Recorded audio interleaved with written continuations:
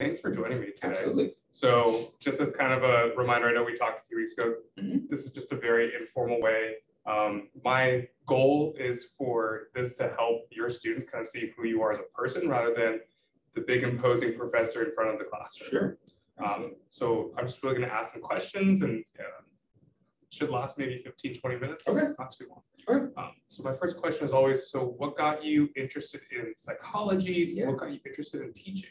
Yeah, that's a really, really good question. So, I think for me, psychology, I always kind of reflect on, actually my first experience with psychology, I didn't know it as such. So growing up, I was really curious about like, why do people, human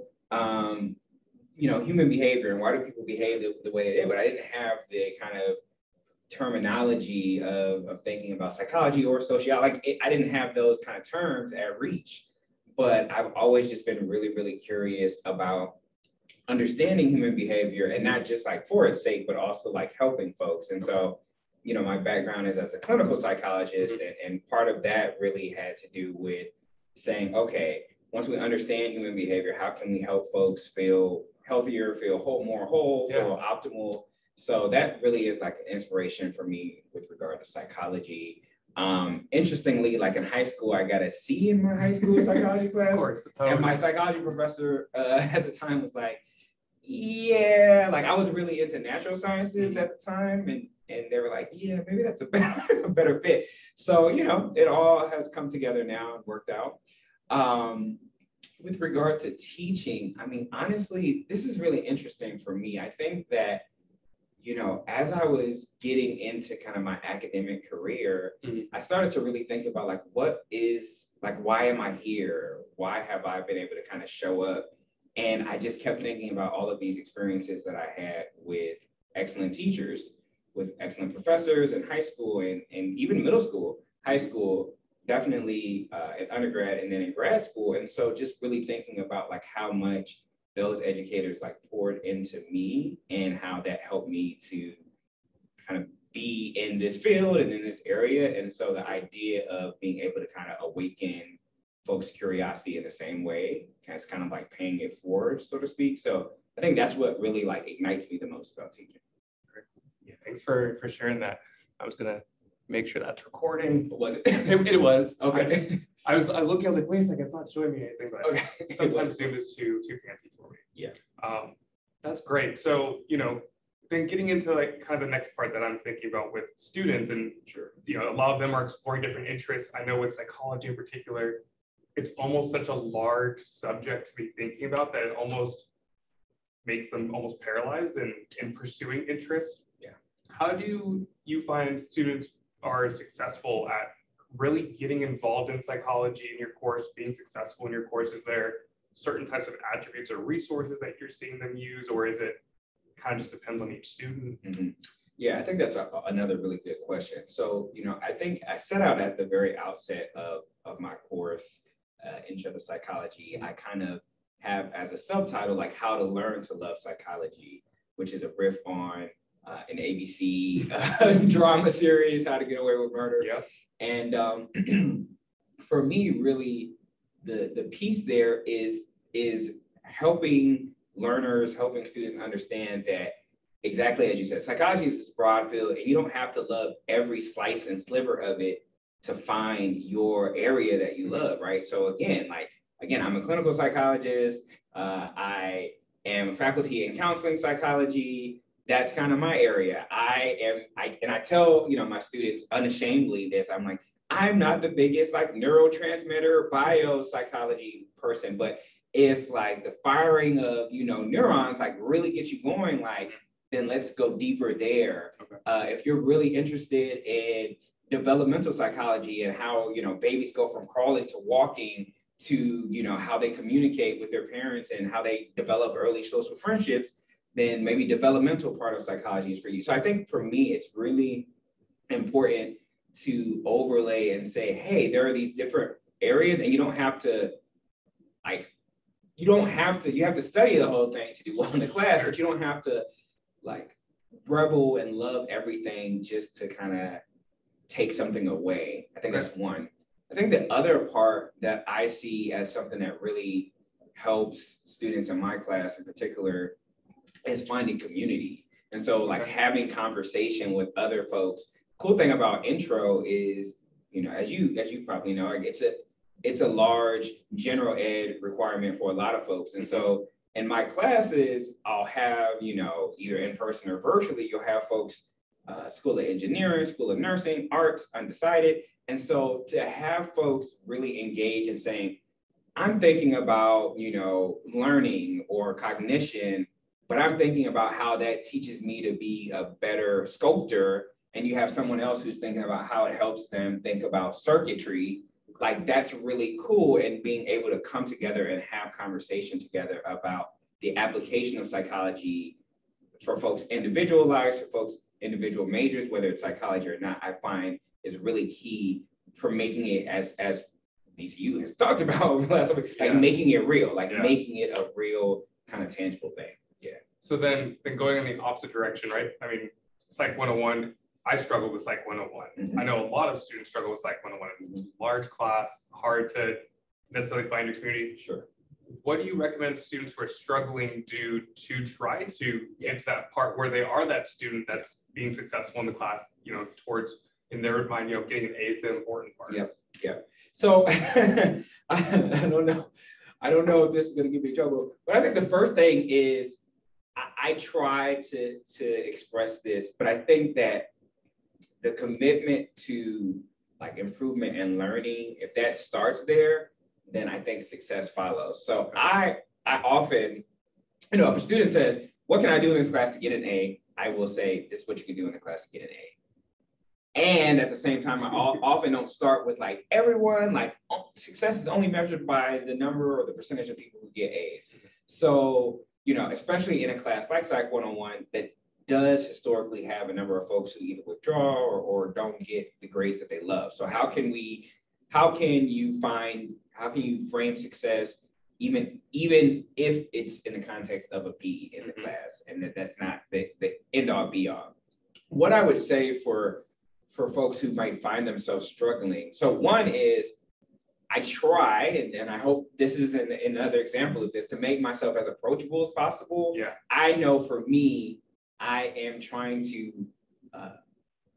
redo things that I did not do when I was in Psych 101. I was in a large lecture on campus, and I did not come up to the professor afterwards. So I tried to make myself accessible via kind of virtual coffee hours by just saying, there's no such thing as like the silly question. I find that oftentimes students who might struggle in my class, a lot of times it's a misunderstanding of kind of what they are to do. And particularly for our class, Psych 101, the way it's structured, there's a lot of moving parts. There are online labs, and then there are tests, and then there are these online communication platforms that are designed to help you find your community. But how do I keep up all of that? So I think having early conversations with myself, TA, is really helpful.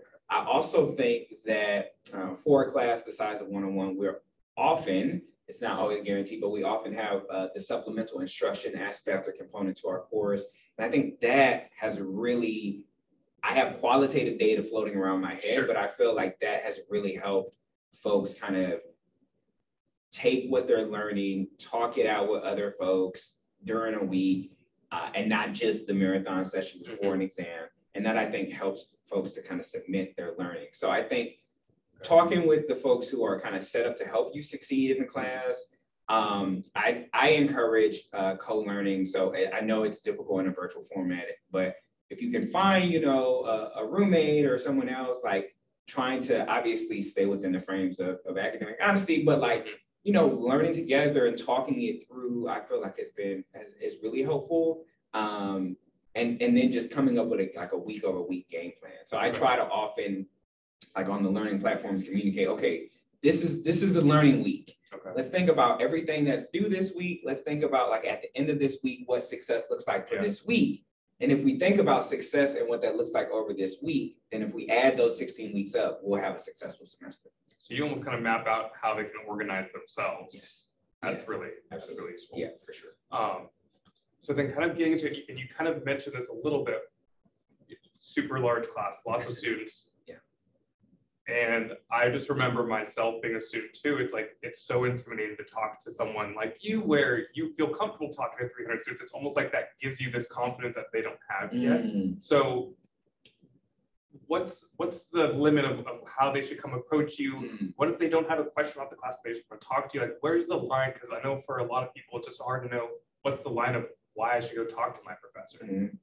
So, so again, this is my non-company answer. So the first thing I say is, you know, and this is not, I want to, before I start here, I know that this is not everyone's perspective, but for me, you know, one of the things I say, whether that's about the Campus Learning Center, whether that's about the Writing Center, is that, hey, you know, whether it is you, whether it is the state, federal government, whether it's your parents, someone is contributing financially to you being in this class. These 4 credits are not free. And so part of what I like to encourage my students is like, take that ownership. So like, for me, like, I know it may seem that way, but like, I work to support you all as students and as learners. And so if you want to say, hey, you know, Dr. Jones, professor, you know, I don't have a question, but I just wanted to introduce myself, or I just wanted to ask you, who's your favorite character from How to Get Away with Murder? Since that's what you obviously have shared these things. And so I think that like, for me, the line is, I genuinely want to get to know my students. I actually had a scenario this weekend where I was out and I was serving in the community, and I ran into someone and they were like, wait, I think I had you one time. And I didn't know, and like, they actually said what you said. Like, I didn't really have a question because I've graduated now, but like, I wanted to like, just come say hello. And I was like, that is completely okay with me. You know, so I think the thing, I want to honor that it definitely can be intimidating. And I also want to honor that you don't have to like work out the theory of relativity question that's going to change the world to just come and say hello, or to just come and, you know, just even ask me more about myself. Like the questions we're talking about now, like, hey, how did you get interested in psychology? Hey, you know, what are other kind of classes that you would recommend? Hey, what do you do for self-care? You know, I think those things are all on the table. And for a lot of our first year students, also like recognizing, hey, where is the Campus Learning Center? Hey, where is the Writing Center that you're talking about? I know that writing assignment 1 is coming up. You've talked about this Writing Center. How do I access that? Like, that is something that I feel like is within my wheelhouse to either directly answer or get you a resource to. So I think if you think about the plethora of ways in which you can approach, and that it doesn't have to be this like, you know, world record breaking question, that you can come to me with whatever. I hope that helps folks feel like I'm more approachable. So then kind of going off of that, then, you know, there are students, you know, we have our students that struggle. We also have our students who are just very successful, but not just that, but they're already thinking about what they want to accomplish in their 3-4 years. And they're already looking at you and like, okay, how do I get a letter of recommendation from Dr. Jones? How do I become a TA someday? How do I get involved in research? What would you expect or want to see from those students who maybe want more than just an A, but they also want future opportunities with you, or to have your support in some of those endeavors over time? Yeah, so this actually, you know, I've had a lot of joy because this has actually happened in my relatively short time here. I've been here 3 years. This has happened enough times to be memorable, right? Where, you know, for me, one of the things that I will say, and, you know, I think if professors of large courses don't say this, they're either in the Guinness Book World Record for memory retention, or they're being a little dishonest. In a class of 300 folks, I try my best to recognize faces, to connect faces with names. But if we start thinking about 300 a semester times X semesters, like it does happen that all folks don't maybe stick the same way. So I think, you know, the truth of the matter is, if you feel, or even if you don't feel and you do it, do it scared, I think as many touch points of genuine connection that you can make will help me to think about, okay, this is this student. And I cannot just look back in the grade book and say they got an A, but I can talk about how when we had coffee at the Capitol Library Starbucks, they were telling me then how they were so interested in this career. And then they followed up with me next semester and told me about how they successfully got to work with one of my colleagues' research team labs. And that like narrative or trail of communication, that consistent communication allows me with something like a letter of recommendation or something like when a colleague says, hey, this person had you in class and they said you recommended my team.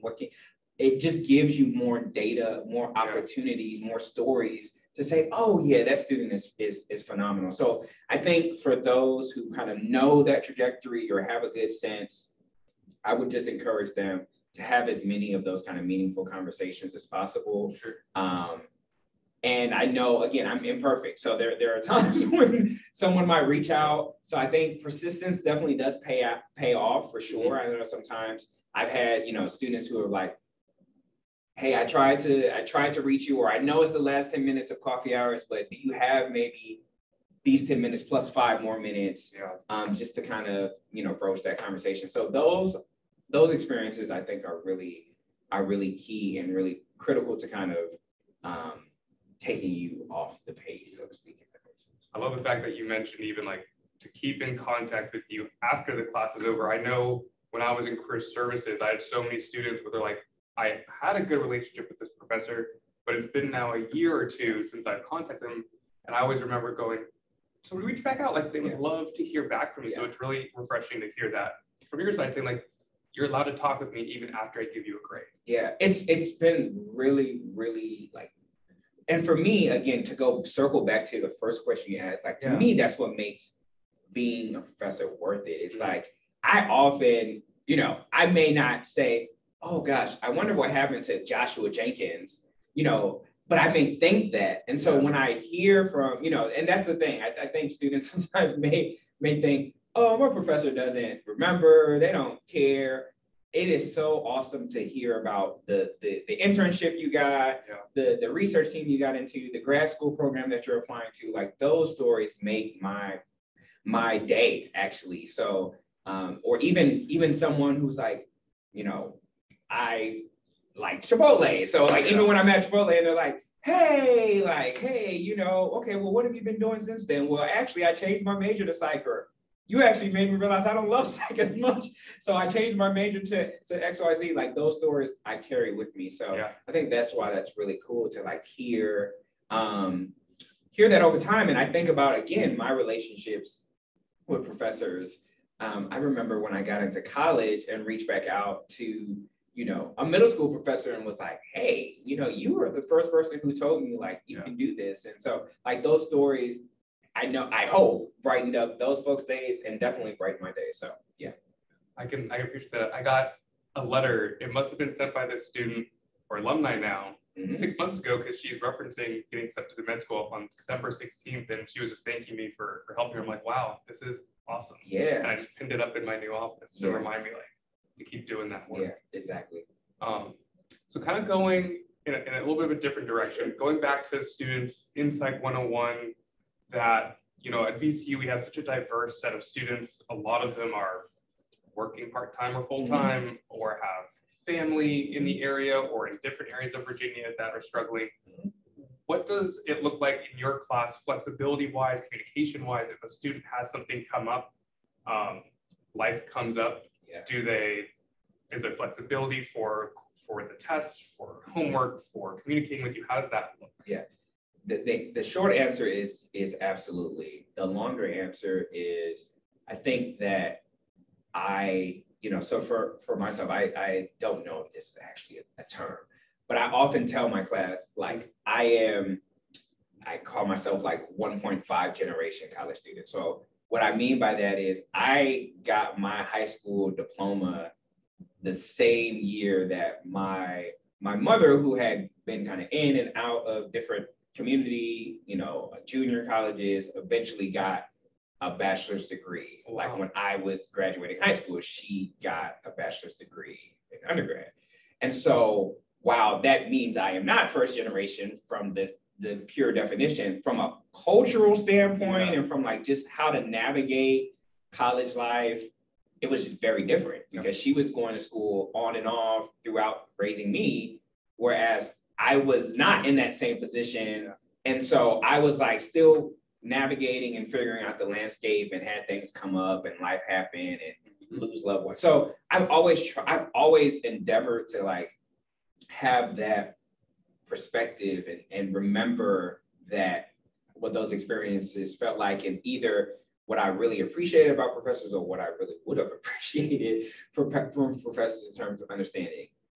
But then the pandemic happened, and that has completely revolutionized my perspective on flexibility and just really values and thinking about what matters. So for me, I'm at a point with regard to one-on-one where flexibility is the name of the game. Sure. I have learned and understood more. I have been to my local stores, like not just my Chipotle's, where I've seen students in my class busting their tail. I recognize that they're not going to get off until midnight, and then they're trying to do this thing. So for me, it is communication is really, you know, that is really the key to the flexibility. So like, I want to help every student succeed, and I need to understand, not intimately, you don't have to tell me every single thing. I think sometimes that is a burden too. I don't want to burden students to say, oh, I have to open up and unfurl my whole life to get this flexibility.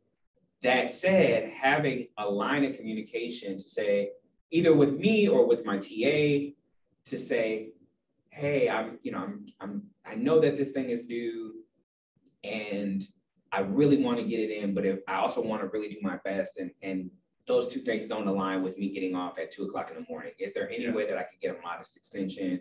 Or I just want to let you know, what do you think I should do? And oftentimes my response to that is going to be, yeah, we can extend this. Yeah, we can. And I think that, to me, the reason why that communication is critical to the flexibility is because it becomes a matter of equity, right? So we often think about equality, which is like everyone gets the same thing.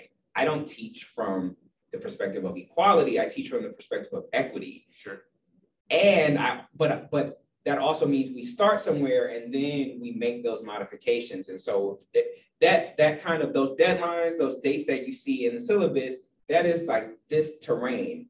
But if you have a lot of demands or something comes up or you're sick, which has happened a lot, right? I don't want you like in your hospital bed, like turning in a Launchpad lab. Like let me know, and we can we can adjust that, and that's how we make it equitable for everyone. So those would, I know that probably sounds easier said than done, but that would be kind of my encouragement. Yeah, it's so great to hear, you know, how fundamental the communication piece is, and just throughout all the different aspects that we've talked about, where it's, you just kind of come and talk. Or, you know, email or phone call, like whatever medium I'm sure works. So my last question, I always like to end on this one. How would you like your students to perceive you? That's a really good question. We did not have these questions in advance, by the way, y'all. So this is, I'm gonna take that like moment that I sometimes take in my class when students ask really good questions and I don't know. Let me think about that. Yeah, take your time. So I ultimately would want my students to perceive me as a couple of things that come into mind. So one, to reiterate what I said before, that I am, not that I am their servant, but I am in service to them. So I want, you know, students to perceive what I feel is the role of all professors, which is like, we are in this space to serve students. We are in a human service kind of arena or sphere, so to speak.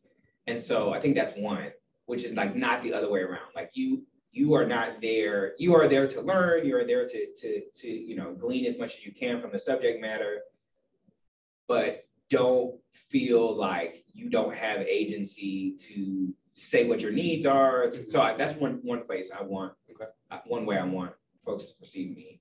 I think at a deeper level, I want, I have thought about this a lot, given particularly my identity as a Black professor and what that means in the larger context of how many folks who look like me are professors. So I understand the importance of, Dr. Jones, like, so I definitely am like, I don't want to be like the buddy, right? That said, I also don't want to be seen as like superhuman. So I want to be seen as like, just like the same humanity that you have, I have as well. Like we have shared humanity. And so I am a person, things happen for me, just like I'm sure they happen for you. And so that understanding that we have that in common, no matter how many letters are behind my name relative to, how many years I've been in school, we're still human, right? And so that connects us in terms of things that come up, needs, emergencies, priorities, etc. Yeah. And then my real hope, and this again is not, I know this is not for everyone who walks into my classroom, but I also would love for as many students as it makes sense to see themselves in me, to see, and that comes with me telling my truth and my storytelling. Yeah. But I think through that, across the course of the semester, my hope is that students can say, wow, when I first walked into this class, I was like, what? This Dr. Jones guy, like what? But by the end, it's like, I could do that. Like I could get there. I could be standing up in front of folks and teaching them to learn to love psychology as well, right? Which again, for me, is through being honest, through being real, to share like, hey, yeah, sometimes I mess up too. Yeah, I didn't have a 4.59 GPA, like no. And so I think that's the third part, right? So again, seeing me as someone who's in service to them, just seeing our common humanity, and then the ability to kind of like dream potential to say like, hey, I at one point in time was a student like you who was sitting there like, what? How does this person know so much? And so to that idea that you can be in this same position, if that's what you want, too, like I think is something else that would be really like important for me. Thank you so much for sharing that, and thank you so much for joining me for the Science Hub Coffee.